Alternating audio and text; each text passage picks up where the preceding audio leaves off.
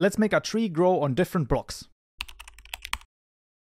Alright, we found ourselves back in IntelliJ once more, and in this tutorial we're going to be making our sapling be number one placeable on different blocks than dirt, and then also make it growable on there. This is something that a few people had some issues with. Now, I actually told about this in the tree tutorial, I believe. I actually, went through the general idea of what you have to do, but apparently some people did not quite understand what has to be done, so we're going to do it right here. So the general idea is the following. We basically need a custom sapling class for this. So what we're going to do is in our custom package, we're going to make a new class called the mod sapling block. Now this will extend the sapling block, and what we're going to do first and foremost, hover over this, create constructor matching super, and then we're going to middle mouse button click on the sapling block. And then we're also going to middle mouse button click on the bush block. Now the bush block, as I've mentioned before, has the mayPlaceOn method right here. If you return true for a particular state, then you can place this particular block on that state. You can see that we can set this on farmland as well as everything that's in the dirt tag.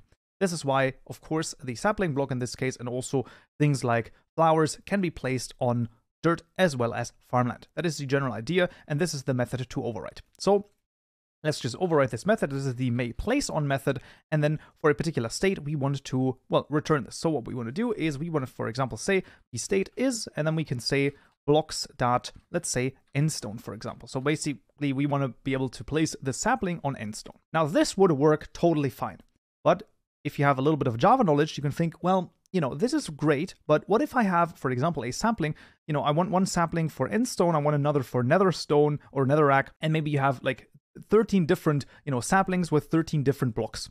Then you might be like, well, I can just create 13 different classes, right? We'll just make a new package. That's obviously not what you want to do. What you want to do is you want to create a field for your block here and pass it in right here.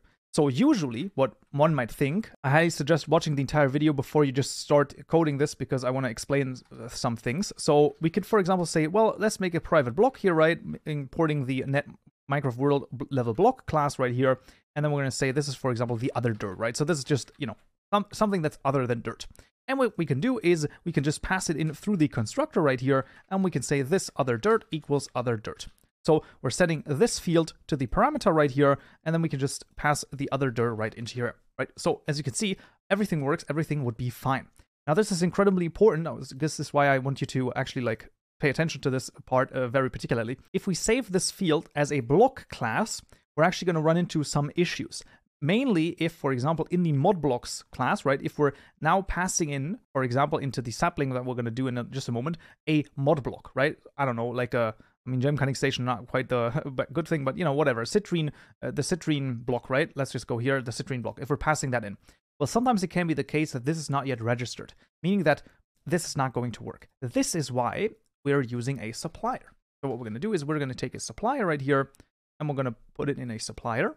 There you go, Alt and Enter, Java util function. There you go, and then going to be a supplier here as well. So we're going to pass in a supplier, and then here we just have to say other dirt.get. The reason why we're doing this is saving this. The general idea is that until we call this .get, we're not even concerned about whatever the block is, right? This is, I've talked about this in my Java introduction a little bit when I talked about suppliers and a little bit of Lambda.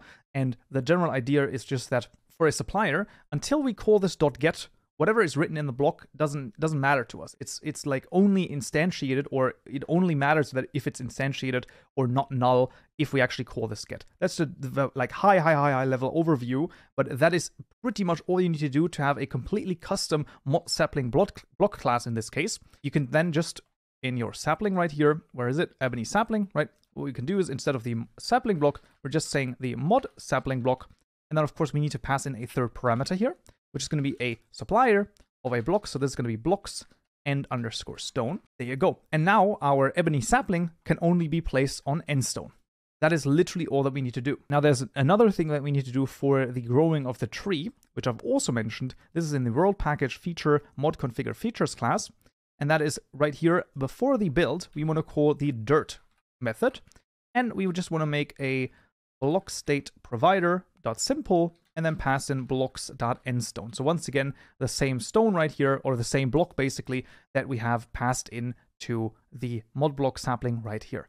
And that is literally it. Now we can place down our sapling on endstone, as well as grow our custom tree on endstone, and the actual block that it's placed on will not be replaced. But there's actually one more thing that we need to change, and that is because of some things that Forge does. So in the actual block itself, so the mayPlaceOn method, that's all totally fine and that works, but we actually also have this plant type, which is actually part of the bush block as well. You can see iPlantable, and this is this plant type that we're getting, and this is only gotten in the actual block class with this can sustain plant method right here. And that's, you know, all good and well. That's actually only done by Forge. There you go, there it is, Forge start. But this is purely done by Forge, and it actually checks once again what the actual type of this plant is, and it's going to allow that to also be placed on grass, dirt, and so on and so forth. So if we were to use it like this, then it actually would not work. What we have to do is we have to overwrite the get plant type method right here, and we can just return plant type dot get this one right here, and then just put in basically any type of name right here. It doesn't really matter. The plant type, I believe that you should probably do it in lowercase. Yeah, you can see once again, it's all lowercase, so only A through Z. Underscores are allowed, but that is it. So all lowercase, keep that in mind. You know, something like custom, that's going to be totally fine, because this plant type is usually only checked in the block class right here. Maybe other mods might check it, but for our purposes, this is going to be totally fine. And then it won't be allowed to be placed on dirt or grass or any other type of stuff, and it will only be allowed to be placed on the actual block that we're supplying right here. Right, that is all that we need, so let's see if it works. All right, we found ourselves in Minecraft, and let's just set down an endstone, and there you go, the ebony sapling can be placed on it, and let's just see if I grow it, and there you go, an ebony tree actually has grown, and I can try and place it on dirt, or, you know, grass in this case, but I think you can hear it, it does not actually work. So I can't actually place it down. I can only place it down on endstone, being the actual block that we have defined in our custom sapling class. So I'd say that's pretty cool. Right, but that would already be it for this tutorial right here. I hope you found this useful and you learned something new. If you did, I would very much appreciate a like. And don't forget to subscribe for more tutorials just like this one. Many thanks also to my lovely Patreon supporters for supporting the channel, and I will see you all in the next video. So, yeah.